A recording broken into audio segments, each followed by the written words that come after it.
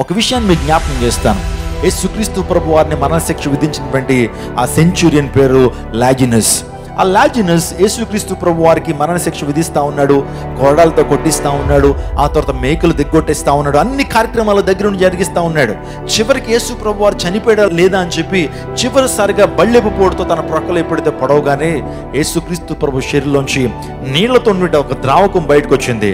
వాస్తవానికి లాజినస్ యొక్క ఒక కన్ను సరిగ్గా పనిచేయట్లేదట, ఎడడం కన్నుతో చూడలేడు. ఎప్పుడైతే అతడు ఆ యొక్క బళ్ళాన్ని తీసుకుని యేసు ప్రభు వారి పక్కలో పొడవగానే ఆ శరీరంలో చూస్తున్నటువంటి ఆ ద్రావకం, రక్తము నీరు కలిసినటువంటి ఆ లిక్విడ్ ఏదైతే ఉందో తన కళ్ళలో పడినప్పుడు తన కళ్ళు చూడటం ప్రారంభించినాయట. తన కళ్ళు ఓపెన్ చేయబడ్డాయి.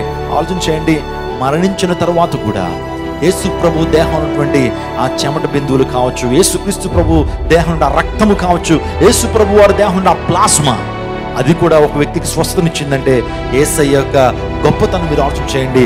యేసు ప్రభు రక్షించేటువంటి వాడు మాత్రమే కాదు, ఆయన స్వస్థపరిచేటువంటి వాడు.